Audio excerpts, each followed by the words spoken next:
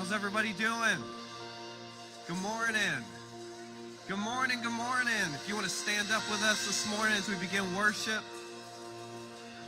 In Psalms it says, let everything that has breath praise the Lord. Amen.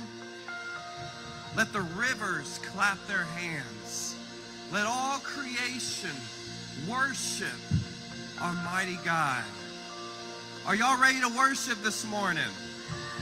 Come on, give a shout of praise. Y'all ready to worship this morning? Hallelujah. Let's lift up a shout. Hallelujah. Hallelujah.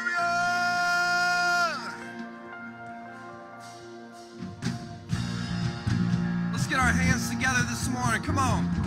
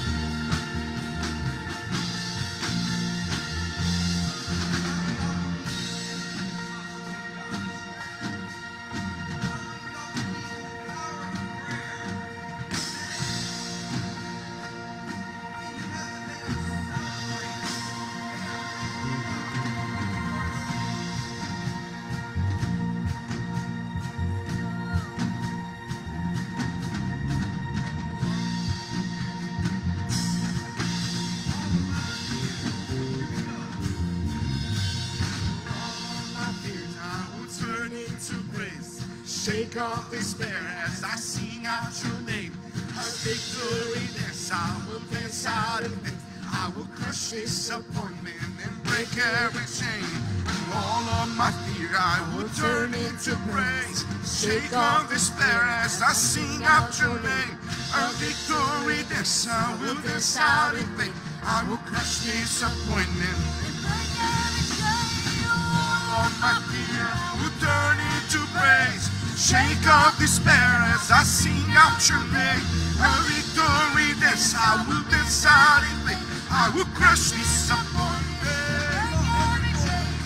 All of my fear I will turn into praise. Shake off despair as I sing out your name. A victory dance, I will dance out in faith. I will crush disappointment.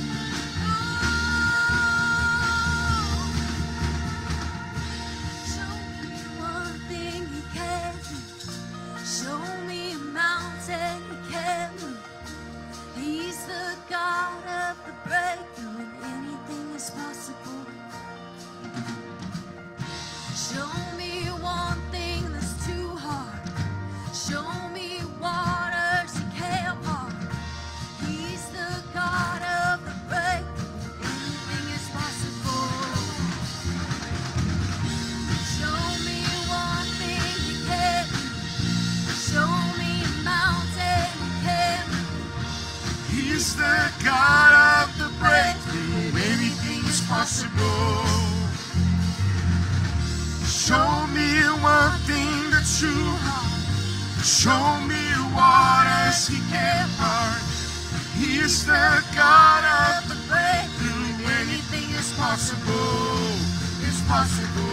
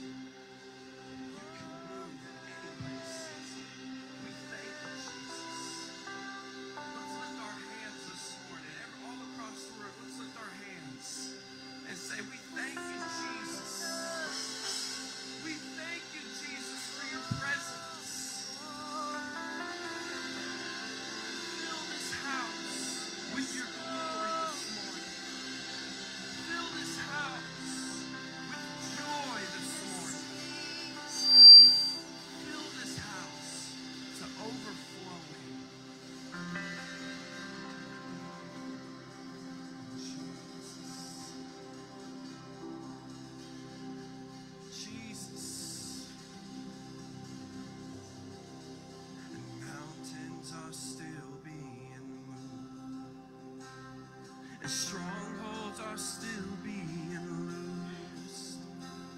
And God, we believe, yes, we can see it, that wonders are still what you do. And bodies are still being raised. And giants are still being slain. And God, we believe, yes, we can see it, that wonders are still what you do. We are here for you. Come and do what you do. We are here for you. Come and do what you do. Set our hearts on you.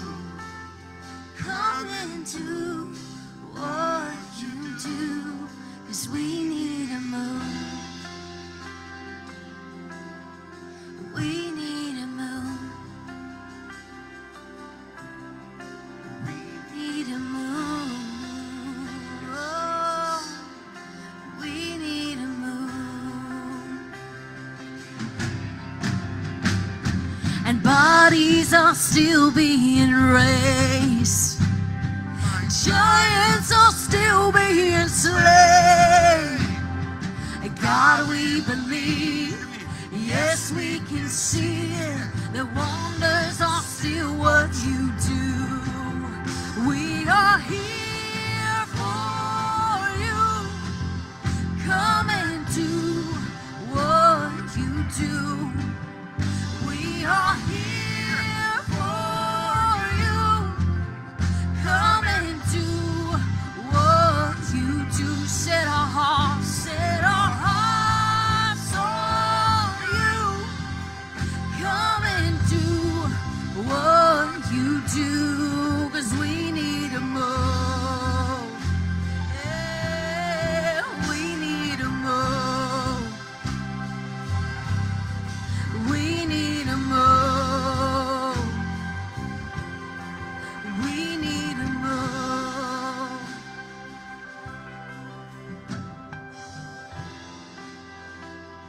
Yes, we need a move. Right now, Jesus.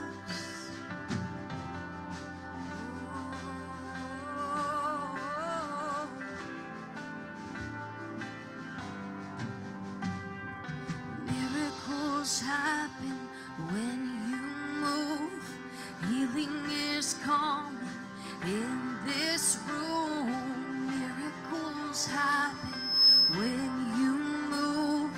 Heaven is coming. Miracles happen when you move. Healing is coming in this room. Miracles happen when you move. Heaven is coming. Miracles happen when you move. Healing is coming in this room. Miracles happen when you move. Heaven is coming. This is a move. This is a move. This is a move. This is a move. This is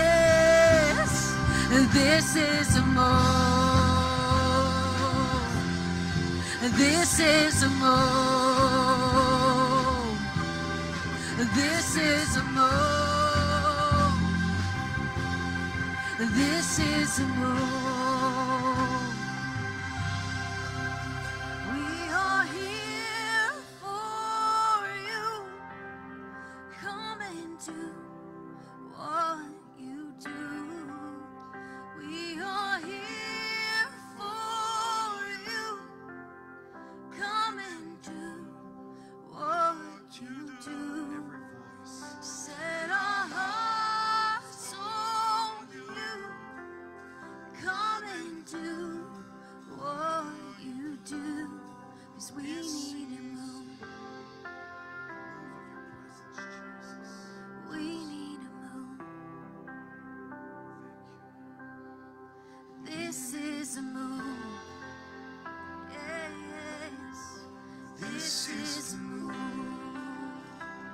Right now. This is a move. This is a move.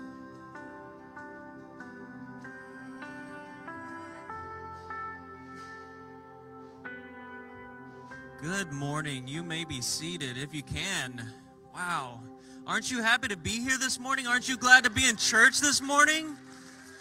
Well, I tell you, we have had a crazy, awesome weekend so far. Our youth has been celebrating D-Now Friday night all day yesterday, and they're here this morning, and we're not done. We don't end till this afternoon. And so amen for everything that is going on in the lives of our young people, our young minds, our teenagers, our children. Man, it's a great time.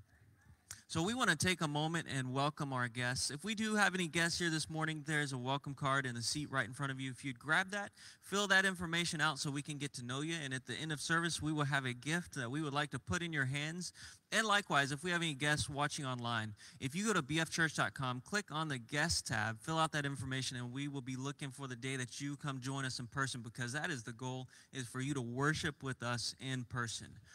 And so this morning, we want to welcome each other. And so what I'm asking us to do is, if we have any guests here, stay in your seats. Our youth who are celebrating D Now this week, stay in your seats. Members, regular attenders, let's get up. Let's find someone who is sitting, and let's welcome them to church this morning.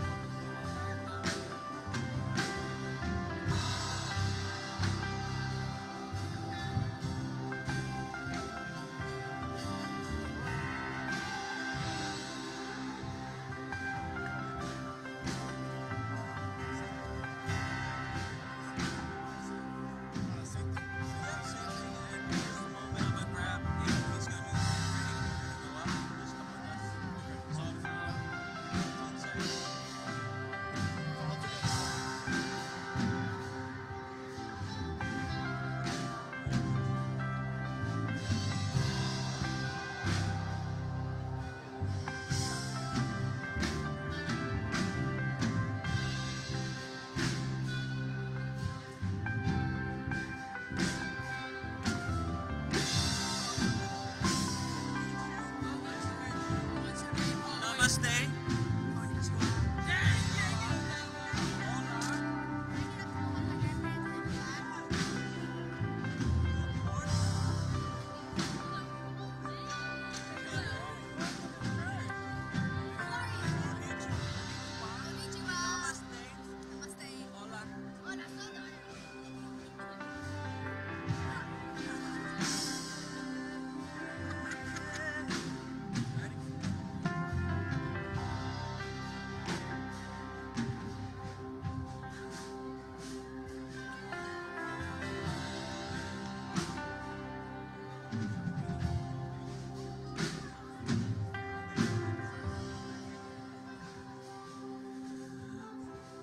All right, if everybody will return to their chairs, remain standing as we go to the Lord and His Word. We have Aiden this morning reading the Word from Psalm 55. Psalm 55, 12 through 14. It is not an enemy who taunts me. I could bear that. It is not my foes who so arrogantly insult me. I could have hidden from them. Instead, it is you, my equal, my companion and close friend. What good fellowship we once enjoyed as we walked together to the house of God.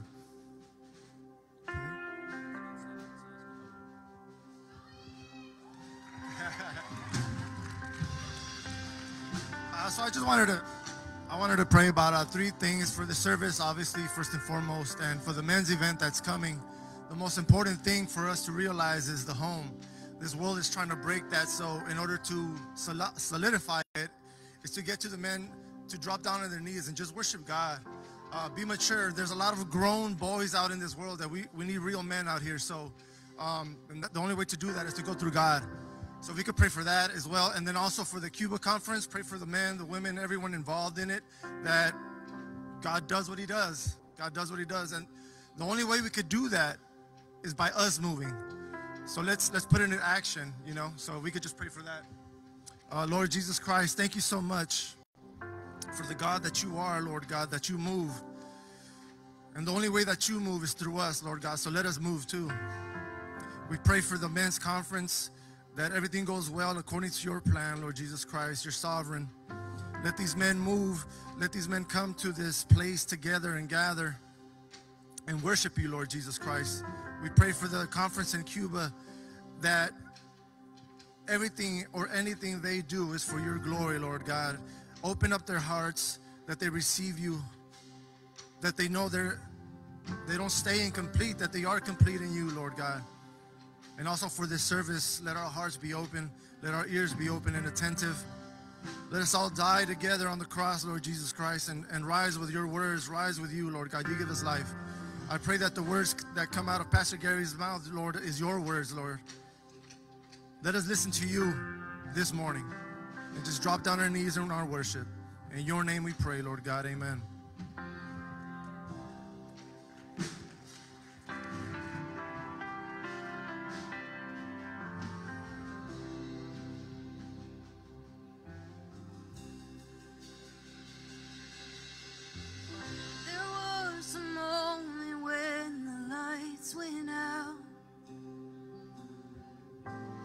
Death had claimed its victory.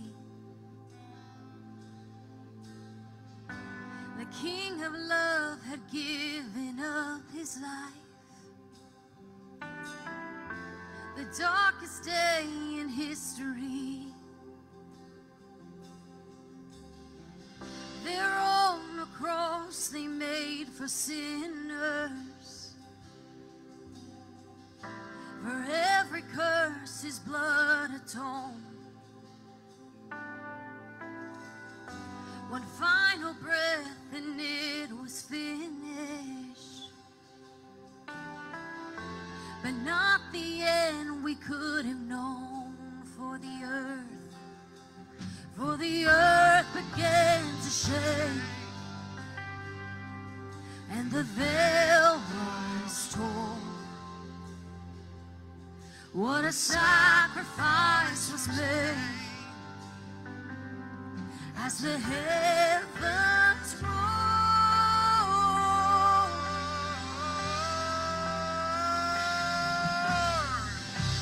All hail King Jesus, and all hail the Lord of heaven and earth. All hail King Jesus. All hail the Savior of the world.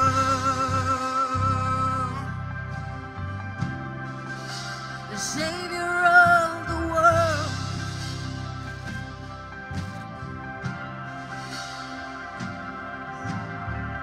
There was a moment when the sky lit up, a flash of light breaking through. When all was lost, he crossed eternity. The King of Life was on the move. We're in a dark, cold tomb,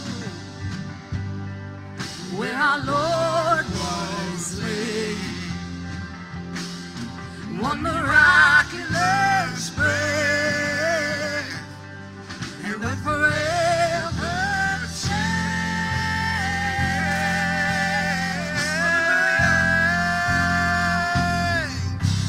All hail King Jesus.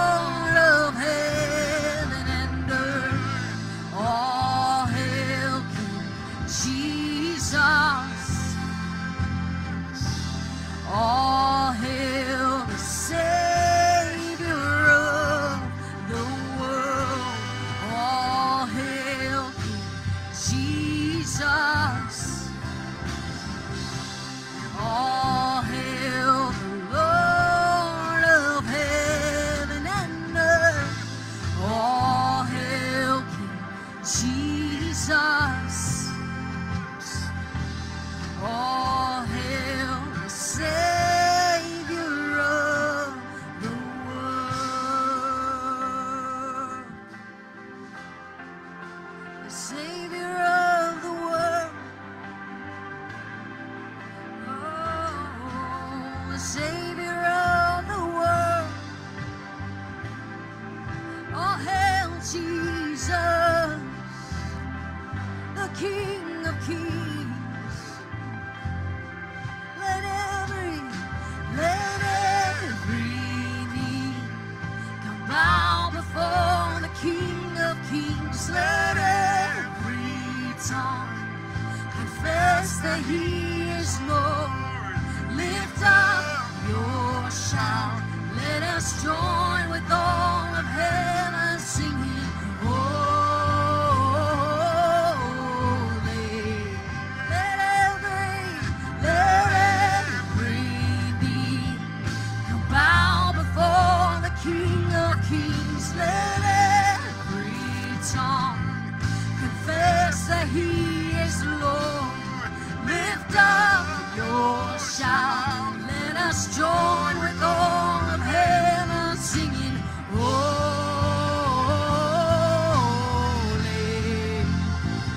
We're singing, holy.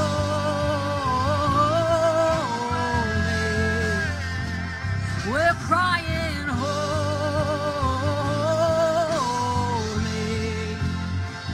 We're singing, holy.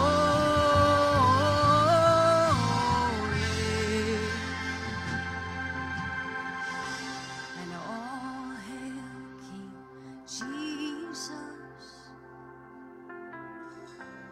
All hail the Lord of heaven and earth.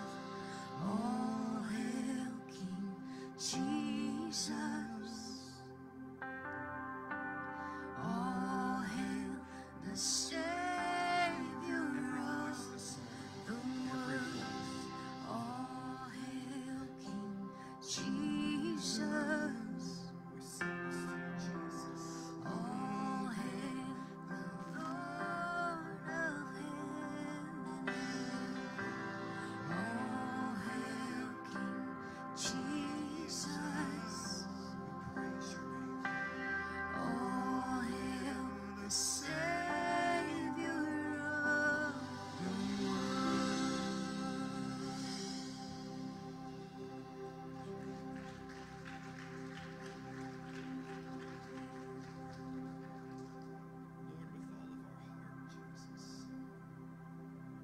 all of our heart, Jesus, we say we love you in this place this morning.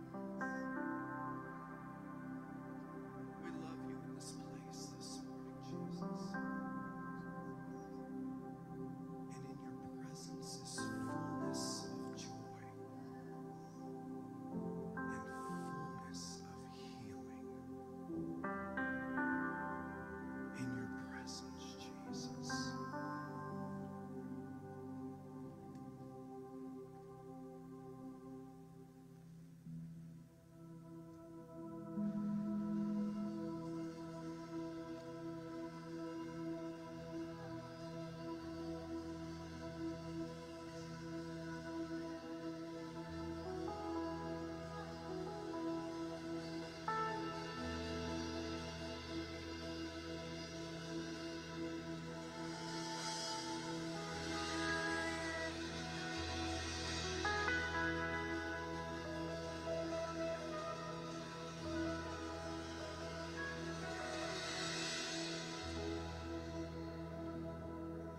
Blessed assurance,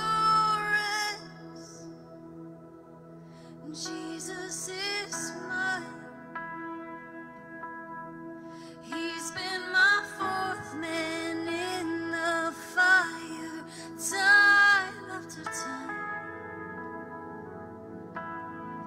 Born of His Spirit and washed in His blood. And what He did for me on Calvary is more than enough. Yes. I trust in God, my Savior, the one who will never fail. He will never fail. I trust in God, my Savior, the one who will never fail. He will never fail. Perfect submission, all is at rest. I know the author of tomorrow has ordered my steps. So this is my story, and this is my song. I'm praising my risen King and Savior all the day long. I trust in God, my Savior, the one who will never fail. He will never fail. I trust in God, my Savior, the one who will never fail. He will never fail.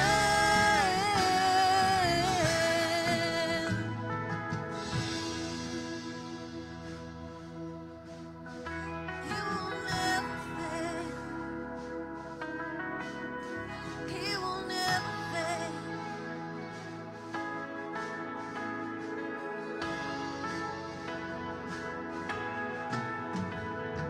I sought the Lord, and He heard, and He answered. I sought the Lord, and He heard, and He answered. I sought the Lord, and He heard, and He answered. That's why I trust Him.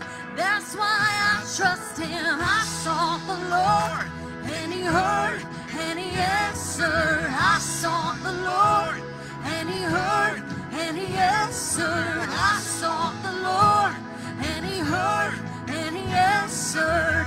That's why I trust Him. That's why I trust Him. I sought the Lord, and He heard, and He answered. I sought the Lord, and He heard, and He answered. I sought the Lord, and He heard, and He answered. That's why I trust Him. That's why I trust in God, my Savior, the one who will never fail.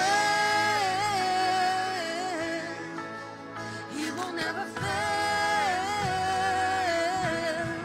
I trust in God, my Savior, the one who will never fail. He will never fail. And I sought the Lord, and He heard, and He answered. I sought the Lord, and He heard, and He answered. I sought the Lord, and He heard, and He answered. That's why I trust Him. That's why I trust Him. I sought the Lord, And He heard, and He answered. I sought the Lord, and He heard, and He answered. I sought the Lord, and He heard, and He answered. That's why I trust Him. That's why I trust Him. That's why I trust Him. That's why I trust Him. That's why I trust Him. that's why I trust Him. That's why I trust Him. That's why I trust Him. Yeah. Oh, He's good, He's good. That's why I trust Him. That's why I trust Him. Amen. Amen, amen, amen. You may be seated. Amen. Amen, amen. Thank y'all so much. Thank you, thank you. Aren't they such a blessing? Amen, amen, amen. Ronnie and Haley, thank you so much again for coming out and joining us. And for the guys back here in the band, let's just give them a round of applause. Amen. Thank you so much for just leading us in worship this morning. Y'all can go ahead and go down. Thank you. I walk around a lot, Miss Haley. I'm going to have to move some of these things. So bear with us. It'll be on those TikTok videos of pastors falling. All right. So we're in chapter 5. All right, by show of hands, who read chapter 5 this week? All right, we don't even have a quorum. We don't even have a quorum of a quorum. We got 4 people. All right, so next week, what are we reading? Chapter 6. There we go. Let me move these over here. So in the 4 previous chapters, right, Nehemiah has dealt with a lot of different challenges. We got the challenge of the personal challenge, that burden that he carried, right? And then there was the political challenge to have to ask the king for permission, papers, materials, time off to go. And then there was unifying the workers. He had to get a whole bunch of people together and unify them to build the wall. And then there was discouragement, both external and internal discouragement, right? We talked about that last week. Because they were afraid of being attacked while they worked. And so what did they do? They divided the workload. Half of them worked, and the other half what? Not slept. The other half protected, right? The other half protected. So half protected, half worked. I do want to take a moment. I want to take a moment, and I want to take a moment, and we do need to lift up what happened at Lakewood last week. We need to pray for that church. We need to pray for those that were involved. It is my prayer that nothing like that ever steps foot into our church. That is my prayer. But know that we have a safety team. They have been tasked to protect us. And I praise God for them. I pray that they never have to do what they've stepped up to do, but you know, they're out there every Sunday, and they're monitoring the foyer, the children's area, the parking lot, even this sanctuary. And so I praise God for y'all. That's their job, to keep us safe. Our job is to get down. Just get down. Because there's a tendency to want to look up. What's going on? And if you carry, know that if you carry and get up, all they see is a combatant. That's all they see. They don't see face, they see weapon. So our job, get down. Their job, protect us. Because I know there's a tendency to want to go get your kids. I was in the school district, I get it. We went on lockdown. All lockdown did was bring moss to the flame. Because here are the parents, I want my kid, we're on lockdown. Why can't I get my kid? Because we're on lockdown. So the nursery worker will take care of the nursery. The children's people will take care of the children. The safety team will take care of the safety team. Our job, get down. That's it. And so, with that being said, again, our prayer is first for Lakewood and those involved, and that evil never crosses goes through the doors of this church. In the coming weeks, our safety team will be meeting and creating new guidelines and things, because it always has to be changing, right? It always has to be changing. We got to stay on top of things. And praise God that we have men that are in the police department, that have military experience, that are able to give us insight. And so be on the lookout for announcements and things like that. But again, I can't stress this enough. Just get down. Okay, on to chapter 5. You know, this community who sought the Lord, right, trusted the Lord, it's the same community that in chapter 5 started to self-destruct because of festering grievances. Nehemiah has to turn his attention from constructing the wall and building the wall and leading people to build the wall to now taking care of issues. Trying to appease people so that they're building a physical wall instead of building these mental walls and these walls between each other because of these arguments and these conflicts and these strifes. So in one sense, he's trying to build up walls, and in the next sense, he's trying to tear down walls. So let's go back to the scripture that Aiden read. And this is out of Psalm 55, 12 through 14. It is not an enemy who taunts me, I could bear that. It is not my foes who so arrogantly insult me, I could have hidden from them. Instead, it was you, my equal, my companion, my close friend. What good fellowship we once enjoyed as we walked together to the house of God. There's a word there that is sprinkled throughout chapter 5, and that word is against. You see, strife was brewing. Tension was mounting. Well, why wouldn't there? Because, where two or more are gathered, there's going to be conflict. Where two or more are gathered, there's going to be conflict. So in the midst of this great work for a great God, in the first 5 verses of chapter 5, we hear these complaints that Nehemiah heard. In 5:1, it says, now there was a great outcry of the people and of their wives against their Jewish brothers. This was not just a little disagreement. This wasn't a small, minor problem. This wasn't even Sanballat and Tobiah. This was their own people. Almost everyone had been working nonstop to build the walls. But in that, there were theirs, in their own community, that were greedy. And that resulted in widespread poverty and injustice. Taxes were high. There was a drought. There was a famine. And in these in verses 2 through 5, there are 4 types of people that Nehemiah describes that were in this situation. And the first group of people, these were people who owned no land but needed food. 5:2, for there were those who said, we, our sons and our daughters are many, therefore let us get grain that we may eat and live. The population was growing. Families were growing. But with that, again, with the famine, food was scarce.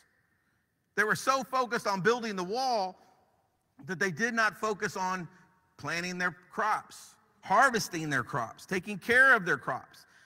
The second group of people is found in Nehemiah 5:3. These were landowners who had mortgaged their property to buy food. There were others who said, we are mortgaging our fields and our vineyards and our houses that we might get grain because of the famine. Because they were working so hard on this goal, they had to borrow money. They had to mortgage their land to buy grain. The third group complained that the taxes were too high. Like many of us that are getting ready to pay our taxes because it's tax season, this group said also there were those who said we have borrowed money for the taxes, for the king's taxes on our fields and our vineyards. And then finally we had that group that was exploiting these people. Now our flesh is like the flesh of our brothers, our children like their children. Yet behold, we are forcing our sons and our daughters to be slaves, and some of our daughters are forced into bondage already, and we are helpless because our fields and our vineyards belong to others. These nobles and officials were charging crazy interest rates. I think back to stories of the 80s when you try to get a mortgage, 18% mortgage. We're complaining about 6% right now. But there were days when it was 18%. That's crazy interest. But it was their own people that was doing this. They were taking land and even children as collateral. So when the crops fell because of the famine, they didn't have any way to pay it back. So the creditors took away their property, sold their children into slavery. Let's just say they were able to have a good crop. They were so focused on building the wall that the enemies would come in and take all the crops. So either the famine got it, the creditors got it, or the enemy got it. So not only was there a physical war, there was a psychological war going on as well. And these problems had been growing. So my wife and I have conversations. And a lot of times she lets me in on it after the fact. Anybody else have those conversations where she's had the whole conversation in her head and how she thinks I'm going to respond?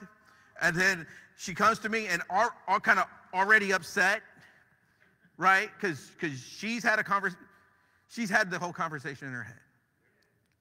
And then when she allows me to be a part of that conversation, it's like, well, I just found out. Right now just found out. That's kind of how Nehemiah was. All this grumbling and going on and complaining, all that had been going on. Nehemiah's thinking, man, we're building these walls. I'm protecting people. I got this guy doing this person doing this. I got family working on this wall. I got people coming in out of town. They're working here. They're staying here. He's moving. He's working. Then all of a sudden, he's like, you want me to fix? I just found out.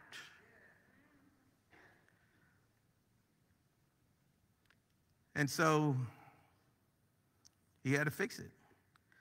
Now, Nehemiah, he could have easily just thrown his hands in the air and said, I quit. It's broken. I quit. I'm not going to do it. I thought we were all moving in the same direction. I quit. But you see, he couldn't quit because it was broken. He could have quit because it was broken, but he couldn't quit because it was broken. You see, one thing is for sure, if at all possible, conflicts must be resolved. Because here's what happens if they're not. Efficiency, productivity drops to zero. Marriages fall apart. Because you're no longer married, you're just cohabitating. Families are left in a state of chaos. Churches split. We see the steps that he took to stop the strife in verses 6 through 13. In verse 6, he says, then I was very angry when I heard their outcry in these words. It's not that Nehemiah had an anger issue or an anger problem. This was what the Bible calls righteous anger. It's the same anger that Moses expressed when he threw down and broke the stone tablets of the law in Exodus 32. It's the same anger that Jesus was filled with when he saw the Pharisees' hardened hearts in Mark 3. And when he cleared out the temple in Luke 19, Nehemiah was very angry. But it's okay to be angry, but what? Sin not. Verse 7 says that he took the time to consult himself. So in spite of the anger, in spite of all the things that's going on, he did not take immediate action. How many times in our lives have we gotten angry and we immediately respond? It's act, then think, right? It's act, then think. But what Nehemiah did is he consulted with himself. Basically, what that means is he took a step back and saw the big picture. He wasn't so focused on this one thing that he was consumed by this one thing. He said, you know what I need to do? I need to step back and gain perspective. I need to look back and see, okay, what's going on here? And so he took that step back. That Hebrew word means of consult means to give oneself advice. He was able to see the whole picture. Proverbs 16:32 challenges us, he who is slow to anger is better than the mighty, and he who rules his spirit than he who captures a city.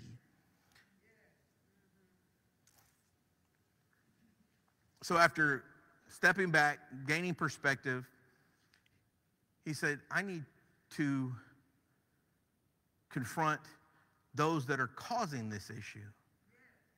And so he publicly confronted the people who created the strife. And because it was the whole nation, he brought everybody in on it.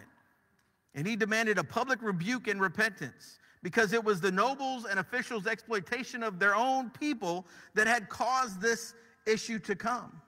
But not only that, it was against God. While they had been praying to God for the help of rebuilding the wall, they were ignoring the commands. And so Nehemiah's rebuke, there's actually 6 steps of his appeal when he rebuked them. The first one is that he appealed to their love. He said, you are exacting usury, each from his brother. He reminded them that you're robbing your own countrymen. You are taking from your own people. He uses that word brother 4 different times in his speech, which goes to Psalm 133:1. Behold, how good and how pleasant it is for brothers to dwell together in unity. So you're reminding them, this is not a customer. This is not somebody that you should be taking advantage of. This is your brother and your sister. The second thing is, the second appeal, he reminded them of God's redemptive purpose. In verse 8, I said to them, we, according to our ability, have redeemed our Jewish brothers who were sold to the nations. Now, would you even sell your brothers that they may be sold to us? God had just had throughout this time of they were in captivity. God rescued them from Egypt. God rescued them from Babylon. Nehemiah himself even bought his brothers and sisters out of slavery. And now these money lenders, these creditors, were putting them right back into slavery. The next appeal was based on God's word, Nehemiah 5:9. The thing which you are doing is not good. Should you not walk in the fear of our God? He called them out. You're not doing right. You are going against God's clear commands. He reminded them of their witness. Because of the reproach of the nations, our enemies. You see, Israel was supposed to be the light in the darkness, a light to their enemies. But all their business dealings, all that showed was that they were shady. There was no light. When we're called, and when the people of the Jewish people then were called to make people thirsty for God, these people had lost their saltiness. They were more worried and more focused on selfish gain instead of sharing God with people, being who God has called them to be. He appealed to his own actions. This is the NLT. I myself, as well as my brothers and my workers, have been lending the people money and grain. But now let us stop this business of charging interest. You must restore their fields, vineyards, olive groves, and homes to them this very day, and repay the interest you charged when you lent them money, grain, new wine, and oil. You see, Nehemiah lent money out, but he didn't charge interest. He didn't say, I'll let you borrow $100. I'll lend you $100, but I need $120 back. He said, no, $100 for $100. He had integrity. And that's why he said with boldness, restore their fields. Give them back their olive groves, their homes, this very day. It's not like he said, go home and think about your business plan. Go home and check your bottom line, and then if you can do it, do it. He said, this very day. Finally, he appealed to God, the judgment of God. Verses 12 and 13 say, when they said, we will give it back and we will require nothing from them, we will do exactly as you say. So I called the priest and took an oath from them that they would do according to his promise. Verse 13, I also shook out the front of my garment and said, thus may God shake out every man from this house and from his possessions who does not fulfill this promise. Even thus may he be shaken out and emptied. And all the assembly said amen. And they praised the Lord. Then the people did according to this promise. They wanted to do what was right.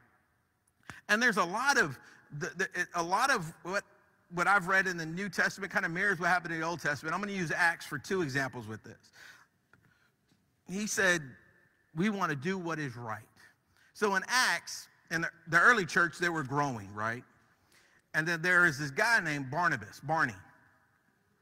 He came into some money. And so what he wanted to do was give it to the church. So he gave it to the church. He didn't want anything back. He didn't want, a part of the church. He didn't want the sanctuary to be named after him. He said, no, it's yours. No confusion, all yours. So Barney gave all the money to the church. Everybody, yeah, all right, go Barnabas. Well, Ananias and Sapphira heard what happened with Barnabas. They were like, man, he got praised. We're going to give money too. We're going to give some money too. We're going to sell some land and give them all of it. but they kept some for themselves. Caused that strife, not only within themselves, but with God, because he said, give it all. Well, they said, we're going to give it all. God never said, don't give me all of it. They made the choice to give it all. And so, apostles got wind of it and said, okay, did you give it all? Yeah. Dead, right? And then here comes the wife. Hey, did y'all give it all? Yeah. Dead. He said, Barnabas didn't have to think about it. He said, I'll give it all to you. Ananias and Sapphira, they plotted. They created a strife. It also leads to another truth, is that youth, always be ready. You want to know why? Because in Acts it says, and the young men picked up the bodies and took it out. So youth, always be ready to go to work, because you never know when you might be called to take a body out. So always be ready. And Pastor Matt, you're the youth pastor, so you're taking the lead, I guess, on that. So be ready. So they said, we'll give it back this very day, and everybody said amen. We'll give back everything and demand nothing from the people. So Nehemiah ended the business meeting with 3 action steps in verse 13. First, he shook out the folds of his robe. This symbolized that what God would do if they broke their vow. He would shake them off. Next, the congregation responded with the collective amen. Amen. May it be so. Finally, they praised the Lord in unison. You see, what started as a great outcry of outrage led to a confrontation, led to a commitment to change, and then ultimately concluded with shouts of praise and a corporate worship. Because Nehemiah was willing to confront the conflict. Nehemiah was willing to stop the strife. And then in describing his own lifestyle during this period, Nehemiah tells us how he behaved. He was being very transparent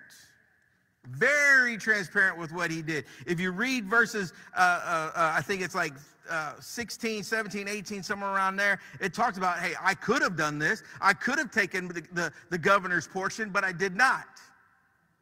Because here's the problem with not being transparent. So for me, back in when I was in the secular field, this was my saying. I even had a little thing on my door, on my desk. It said, I trust God.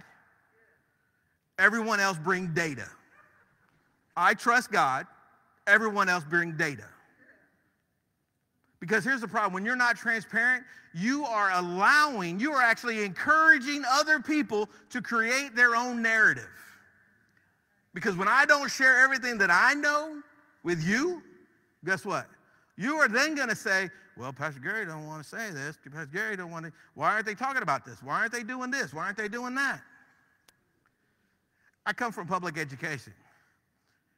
Everything in public education is, you can FOIA it. Freedom of Information Act.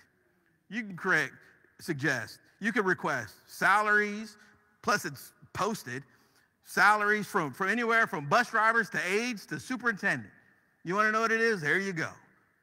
You want to know my salary? I'll tell you. Because only 2 things are going to happen. You're either going to say, man, you need some more money, or, man, we're paying you way too much. I got no problem. Because, again, if I don't share everything that I know, I am then allowing you. I am telling you to basically come up with your own narrative. And that can create what? This strife, conflict. So as I know, like I told the elders, as I know, you know.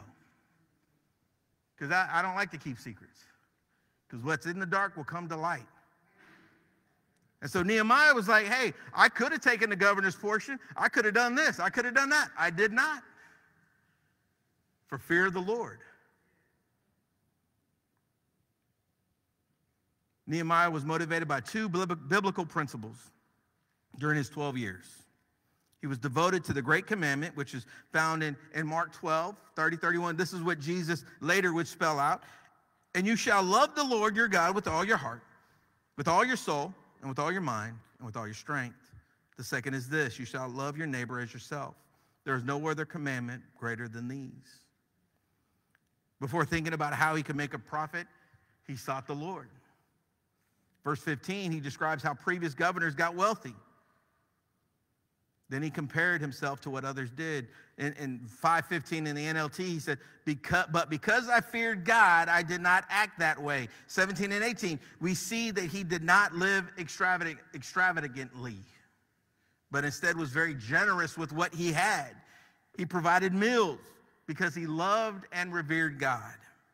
The second principle is that he loved the people that God had called him to serve.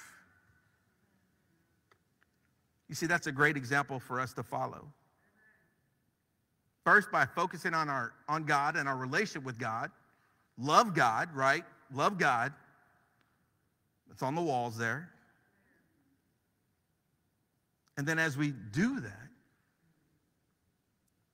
then we will have more love and compassion for others. Love people, reach the world. And here's the thing. It's not only to love others, because I love all of y'all. But can we say we love all of us when we have disagreement? See, I'm called to love you even if me and you have a conflict. Even if me and you have issues, I'm called to love you. Because me not loving you is basically saying, God, I know your love is everlasting. I'm supposed to be Christ-like, but I don't like that guy. Can you work on him? When you work on him and you fix him, let me know, and then I'll love him again. So here's some things to think about. There is a direct correlation between the effectiveness of our mission and how we treat each other. How are we supposed to be a church or build a church if we can't be the church? How are we supposed to build the church if we can't be the church? How can I go out and share the gospel if I don't like any of y'all?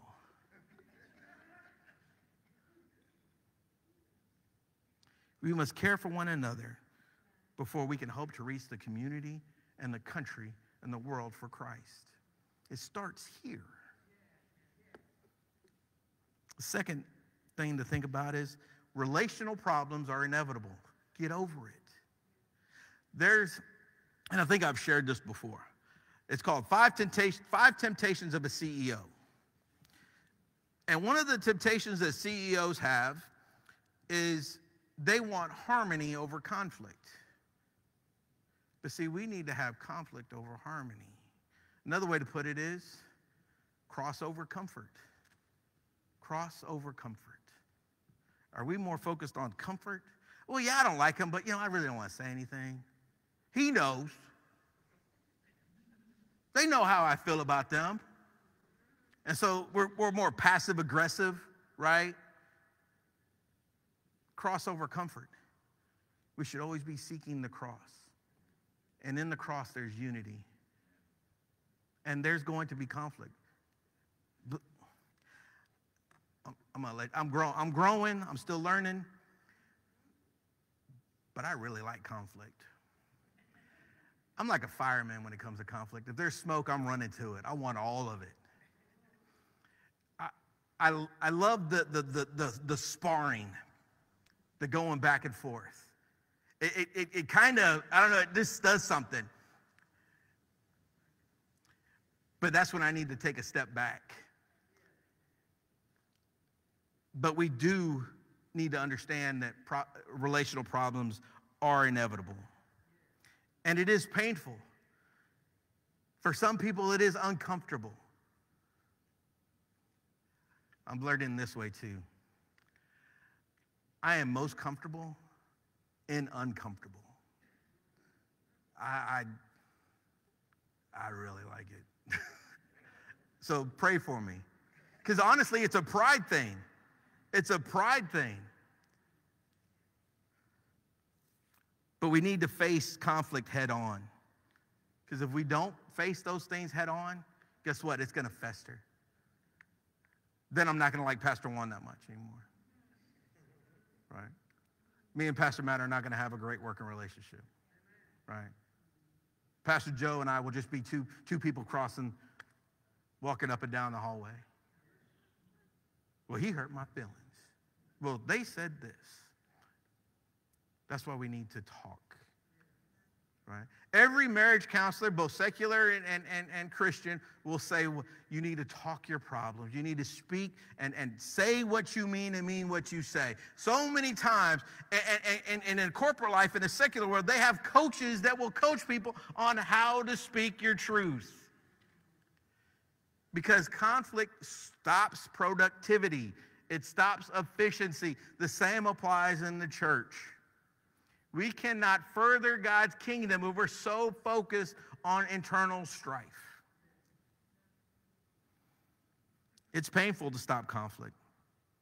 But the longer you let it go, the longer you let it fester, the long that you allow the enemy to water that thing, it grows bigger and bigger and bigger and bigger. We must take the initiative to restore relationships whether we want to or not. And don't wait for the other person. Well, I'm not going to say something until they say something. Well, God put it on your heart to say something, so say it. Right, wrong, or indifferent. We have to say something.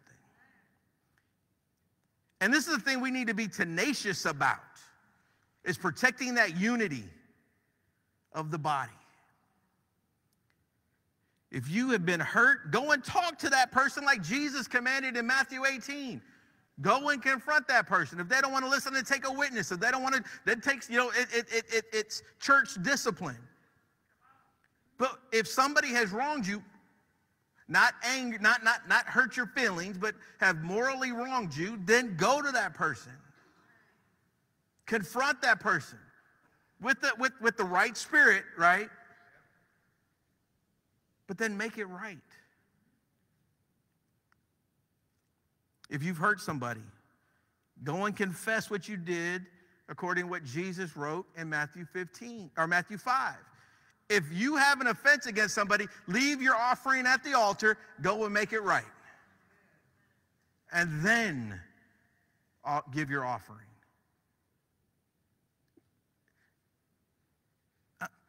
Honestly, don't raise your hand, but honestly, can you think of times where you haven't followed that? I know I haven't.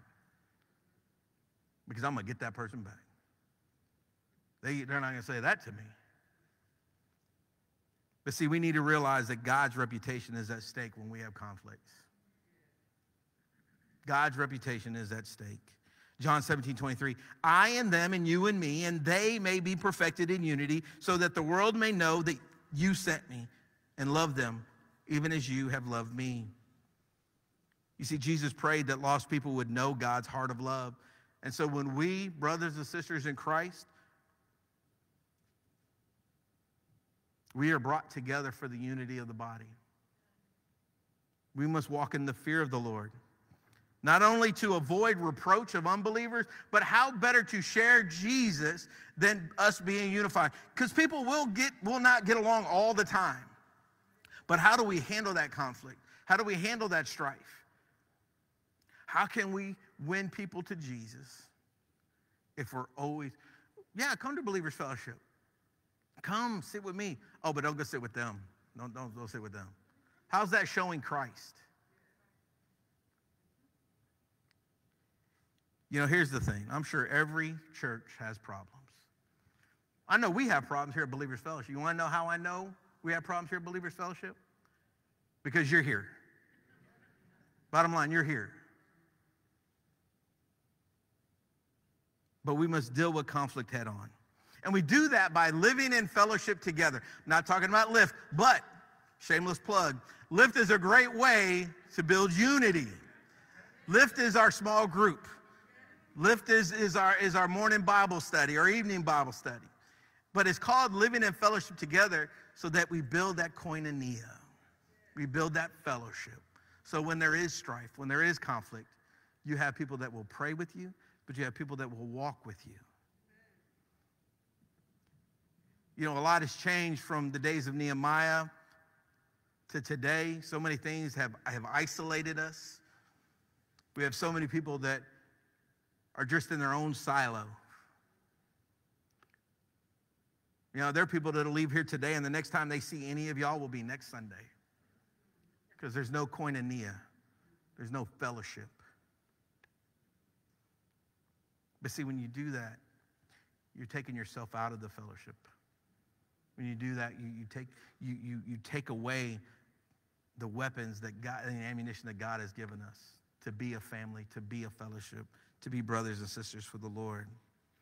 Living in fellowship together is necessary for us personally, for our growth, and then for us to minister effectively to the others in the name of Jesus. There's this article that I saw and I read. It's called How to Turn a Disagreement into a Feud. How to turn a disagreement into a feud. Let me know by your chuckles how many of you have done this. Avoid conflict so that your feelings build up and then you explode. Be vague and general when you share your concerns so that the other person cannot do anything practical to change the situation. Assume you know all the facts and that you are totally right. Right? How about this one? Avoid possible solutions and go for total victory and unconditional surrender. Just go for the jugular every time. See, we don't need to do that. Those are the things we need to be transparent. We need to be very open. Because then how do people know what they're apologizing for? If I've wronged you, you say, I don't know how I've wronged you. I don't know how you've wronged me. But I'm sorry. Be specific. Because sometimes we hold on to things that are not morally wrong, just I'm butthurt. Just be honest with you, right? And so how have you been wronged morally? And so this leads me into some practical steps to stop strife. Make sure it's a moral issue. Nehemiah was very angry because of the injustice. People were morally wronged. So his anger was justified. But in all cases, we are to what? Extend grace. Extend grace. All the time. Because grace was extended to us. So who am I to hold grace ransom to you? Steve, I didn't like the way you looked at me just now, so should I be mad? No. Extend grace. The second step is think before speaking. It hurt me putting it up. Think before speaking. So I'm going to tell on myself again. I do a lot of that. I need somebody just to build a box up here because it's confession time here. There has been a time or two when I've gone up to somebody and just laid into them, and then a couple days later they say, you know, Brother Gary, maybe you shouldn't have done it that way. I was like, you know what, you're absolutely right. But I felt better in the moment, so I've needed to apologize because I spoke then thought. So many times we need to think then speak. Third thing is meet with them face to face. This can be very uncomfortable for a lot of people. Very uncomfortable for a lot of people. Listen to this quote. Confrontation is caring enough about the other person to get the conflict on the table and to talk about it. If I didn't care about you, I wouldn't tell you. It's because I do care about you, that I want us to be right. I want this to be right, and I want this to be right. But in order for this to be right, this needs to be right. There has to be unity here. Nehemiah went straight to the source in verse 8 and confronted the people that had wronged them. We don't need to go around telling people what people have done to us. Mr. Mike, you just don't understand. Brother Jimmy been talking crazy about me. What's he going to do? First of all, he doesn't need to carry my burden. He doesn't need to carry my offense. I need to go to Brother Jimmy. Jimmy, I didn't, after I think, take that step back, right? But I need to go, hey, I didn't, it hurt my feelings. I didn't appreciate da-da-da-da-da. But so many times we just go around. We talk about them, but not to them. We need to talk to the person, not about the person. And then if we're on the receiving end, when they say, yeah, Pastor Gary, this person did da-da-da-da-da, my response should be, well, have you told them? If not, I'll go with you. But you need to tell them. Don't expect me to tell them. You tell them. Because you were brave enough to tell me. We can go together, but you're the one that needs to tell them. Because it's your offense, not my offense. Because here's the thing. You either got to go home with your spouse, or you got to face your brother or sister again. And what if I'm not there? We need to seek resolution. We need to seek resolution. Our goal in stopping strife or confronting conflict should always be for resolution and restoration in a relationship. Our goal is not to prove ourselves right and the other person wrong. Our goal is not to tear people down, but to build the body up. So how can we get to work on kingdom work if we're so focused on building the walls in our relationships? How can we be kingdom-minded if all that I am is self-minded, of self-preservation? You see, when there's unresolved conflict in the church, it only impacts our relationships with each other. It harms our testimony to our community outside this church. So before we can ever hope to reach our world for Jesus, we have to care for each other. And that's what Jesus was talking about when he said this in John 13, 34 and 35. A new commandment I give to you, that you love one another, even as I have loved you, that you also love one another. By this all men will know that you are my disciples, if you have love for one another. This gets me to the second point of Acts. That church was moving. Right after that early church after Pentecost, there were thousands and thousands were coming to Christ. And the apostles were moving. They were teaching, preaching. Then there was that conflict. Everybody remember that conflict? What was going on? It was the Hellenistic Jews and the Hebrew Jews, the widows, or the Hellenistic widows and the Hebrew widows. The Hellenistic widows were thinking they weren't being treated equal to the Jewish widows. And so what happened? They started this strife, this conflict. And they want to tell the apostles, they're like, listen, we're sharing Jesus. We're bringing people to Christ. We're witnessing. We're preaching. We're teaching. And so what did they do? They called 7 men. They said, pick 7 men amongst you to handle this, to take care of it. That's where we get deacons from, right? So again, what started as confrontation, what started as something that could potentially fester and break that early church, they took a step back. They found a resolution, and they were able to move forward. And then verse 7 of Acts 6 says, the word of God kept on spreading, and the number of the disciples continued to increase greatly in Jerusalem, and a great many of the priests were becoming obedient to the faith. You see, the problems that both Nehemiah and the apostles dealt with had been ongoing for some time. That's why, we have elders, okay? Mike Miller's an elder, Jimmy Cabrera's an elder, Bill Robertson's an elder, Pastor Joe's an elder, Pastor Juan's an elder, I'm an elder. If there's an issue in this body, you have a relationship, hopefully, with one of us. Let us know. How can we fix or how can we pray if we don't know? Because we're moving along like everything's going okay. And then all of a sudden something comes up from left field. It's like, what? Well, I've been saying it for months. Well, who you been saying it to? Right? Because you have your little parking lot meetings. The unofficial meeting after the official meeting. Bring it to one of us so that we can handle it. Because here's probably what's going to happen. This is the answer you're going to get. I might not know right now, but let's go find out. Or, can you give me a couple of days? I'll find out for you.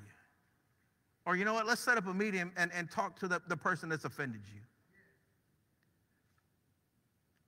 What does keeping it to yourself do other than make you mad and then leave the church?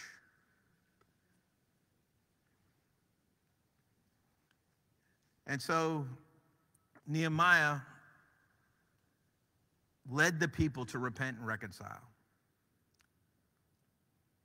so that the people could get back to the work that God had called them and commissioned them to do, to live together in fellowship in a way that glorified God. So are you today committed to handle conflict like Nehemiah did? In your life, are you committed to handle conflict the way Nehemiah did in Nehemiah 5? When there is some kind of conflict, will you address it quickly and directly? Don't let it fester. I've been on both sides where I've let it fester, right? Just let it stew, and it just grows and grows and grows. I found out when you take care of it sooner rather than later, it typically comes out better. And then will you be a part of the solution, not part of the problem? And when it is needed and required, will you repent so that there can be reconciliation? And then ultimately, will you demonstrate your fear of the Lord by keeping your focus on what's best for the kingdom and his glory? I'm going to ask the band to come up at this time. You know, before we could talk about conflict within the body, conflict within the church, conflict with your brothers and sisters, with your wife, with your kids, with your husband, before we could talk about any of that, is there conflict between you and God? Is there conflict between you and God? Because if you don't know Christ right now, today, you are an enemy of God. So you have conflict. There is conflict because you are an enemy of God. So right where you are right now, do you know Jesus Christ as your Lord and Savior? Have you ever accepted him as your Lord and Savior, asked him to forgive you of all your sins? Because if you don't do that, there is always going to be conflict. You can't run from it. It's going to fester. It's going to bleed into all areas of your life, your marriage, your kids, your job, your finances, your health. Everything will be impacted because of your conflict with God. If you know Jesus Christ today as your Lord and Savior, but maybe you've walked away. Maybe you feel that God has wronged you because he took something that was yours. Or you're going through the valley and you keep on asking, God, when are you going to get me out of here? Well, what are we doing for that? The psalmist wrote, yea, as I walk through the valley of the shadow of death. It never said, yea, as I camp. Yea, as I build a house. So are you blaming God for something that he's done in your life instead of singing his praises for that, for glorifying him? Because it's through those things, it's through that fire that we are refined. It's through that fire, through that struggle, that we are made closer to God.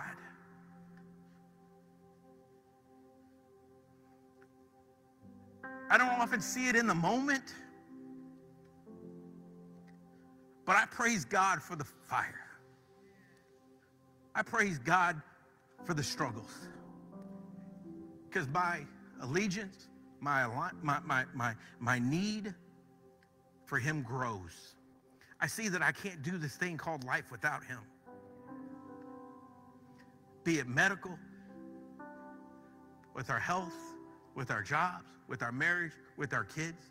None of that can we do that on our own. We don't have the strength to do it on our own. And so are you blaming God for something right now that you just need to ask for forgiveness and praise him for it? Because you are being refined.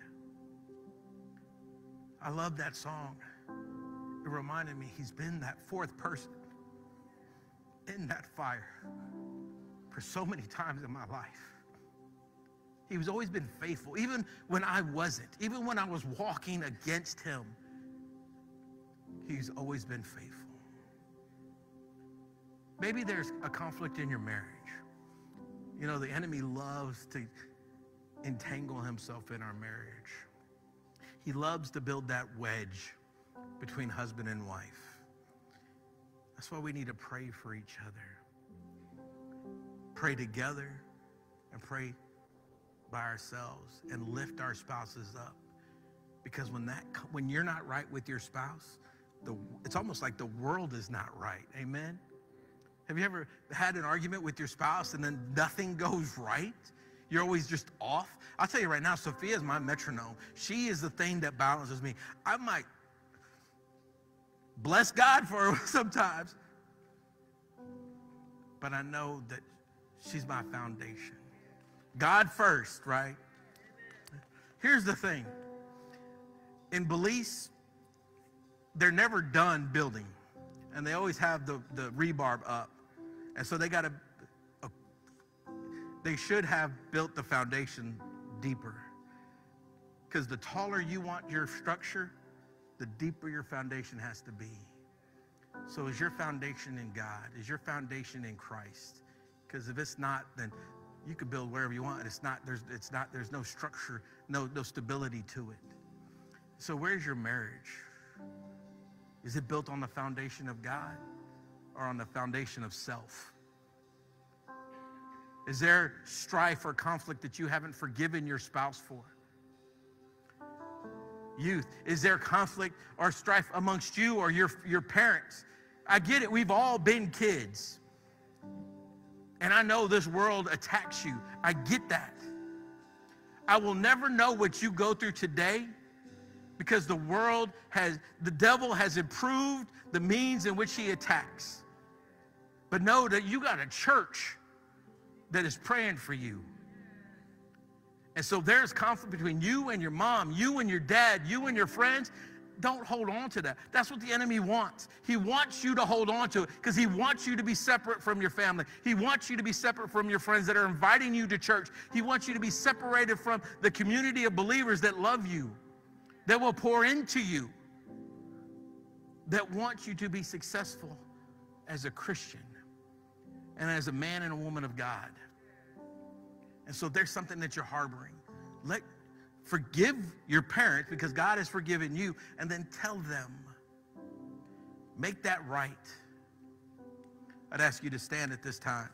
I'm going to ask Pastor Matt to come. The band's going to play. And really, the invitation is simple. If you don't know Jesus Christ as Lord and Savior, now's the time. God has put you here right now for such a time as this, so that you'll no longer be in conflict with God, so that you will no longer be the enemy that God sees right now. He loves you, but God's a just God too. And so accept him as your Lord and Savior. Ask him to forgive you of your sins. Accept him and bring him into your heart. Live the way God has called. We are created to worship him. We are created to glorify him. Second, if there's an issue in your life where you haven't forgiven somebody, if that person's here right now, go to that person and forgive them. You can talk about it later, but make it right now. Again, leave your offering at the altar. If you haven't forgiven somebody, if you've kept that grace from them, extend that grace now. There's something going on in your marriage. There's something going on with your house, your family. There's something going on at work. Just give it to God. Let's pray. Father God, we just come to you right now, Father. Father, we thank you for your grace and your mercy, Father, that is ever extending. Father, we thank you for your providence. Father God, right now, I pray that, Father, you speak to us, Father, that you search our hearts, Father. You search the depths of our hearts, Father. If there's anything that we need to bring up, Father, either forgiveness or forgiving, Father, that you just bring it to light, Father. Father, I pray for our families, Father. I pray for our marriages. I pray for our children. I pray for our youth, Father. I pray for this body. Father, I pray that you give us the conviction and the courage, Father, when things are not right, when there is conflict, Father. You give us the courage to do what you've called us to do, to confront it head on, Father, in a godly way. But we confront it so that we can heal and be unified, Father. Just thank you for all that you do. It's in Jesus' name. Amen.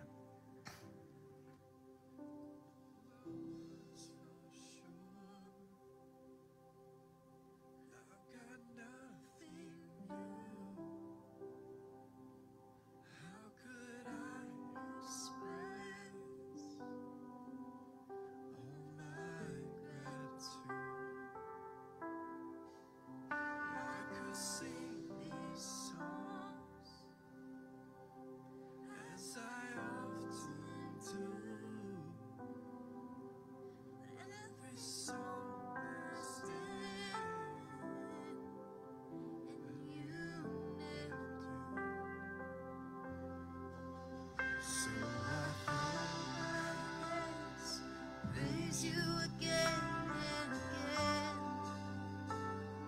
'cause all that I have is a hallelujah, hallelujah. And I know it's not much, I'm nothing else fit for a king, except for a heart singing hallelujah,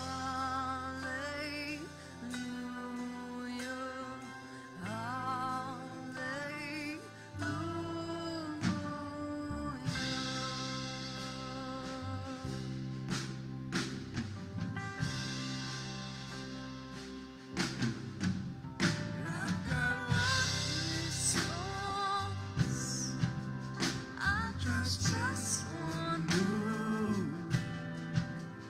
With my arms stretched wide, I will worship you. So I open my hands and praise you again and again. 'Cause all that I have is a hallelujah, hallelujah. And I know it's not much, nothing else speaks for a king, except for a heart singing hallelujah, hallelujah.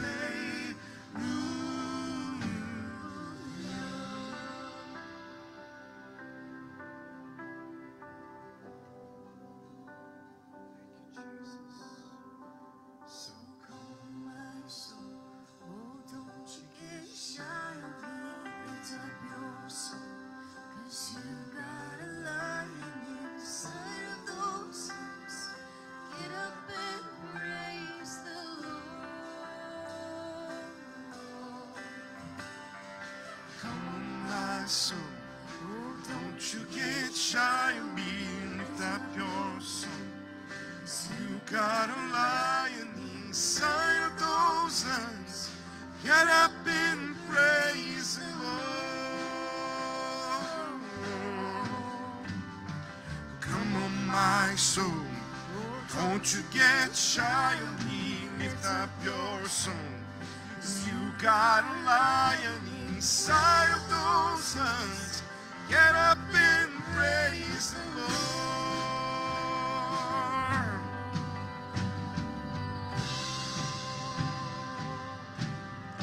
Praise the Lord. So I open my hands, praise you again and again. 'Cause all that I have is a hallelujah, hallelujah. And I know it's not much, nothing else fits for a king, except for a heart singing hallelujah, hallelujah. So I open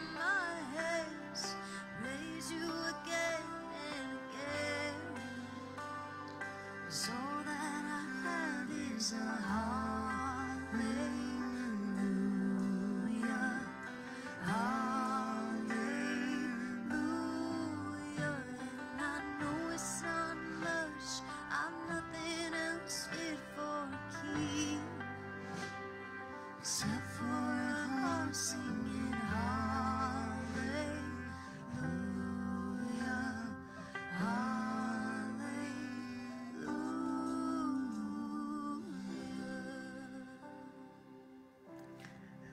Amen. Amen. Amen. Amen. You may be seated. Amen. Amen. You know, one thing that came to my mind when I was out here is, you know, we talked about forgiving others, our moms, our dads, our spouses. Forgive yourself. So many times we hold on to things because we're unwilling to forgive ourselves. And so forgive yourself too. What happened in the past is in the past. Don't hold on to it. Amen? Amen. Just real quick, some medical update on me. I had my appointment last week, got the results back. I'm not going to get into details, but I got to do another procedure in August, and then probably yearly I'll have to have colonoscopies. It's an aggressive type of polyp or whatever, and so just be praying for that. Praise God, he got it all, he thinks, but amen. But prayers work. Thank you so much for your prayers.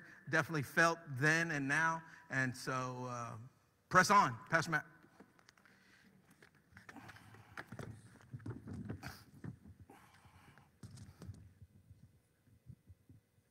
We have a video to announce the men's conference. Hello, dear family at Believers Fellowship. I'm so excited to be with our men on March 1st and 2nd for the Man Enough Retreat Weekend, and I'm praying that God would speak a great, mighty word to each one of us. He's been preparing my heart out of the book of 1 Samuel, and I have 3 messages I'm going to present to you. Number 1, are you man enough to hear and respond? Number 2, are you man enough to worship and lead? And number 3, are you man enough to submit and obey? I'm praying that God will speak a word to each one of us, do a fresh work in our hearts and lives. I'm praying for souls to be saved and saints to be encouraged. If you haven't signed up, please sign up now. I look forward to seeing you March 1st and 2nd. God bless. Amen. That is Brother Denny Autry, and he's amazing. You don't want to miss it, guys. Start signing up for that. You can get more information in the lobby. You don't want to miss it. It's going to be an incredible time, and he got the dates right, March 1st and 2nd. So tonight we do have children's services. We do have Awana. We do have our lift at 5:30. We do not have youth at 5:15 just because youth is ongoing right now, and they're still in D now until early this afternoon. So we do have those evening services. We also have our Wednesday night Bible studies. Men, we have Bible studies still going on. Women, we have Bible study, and as well as our children and youth services. If you guys are missing those Wednesday nights, man, you really want to be here. You don't want to miss it.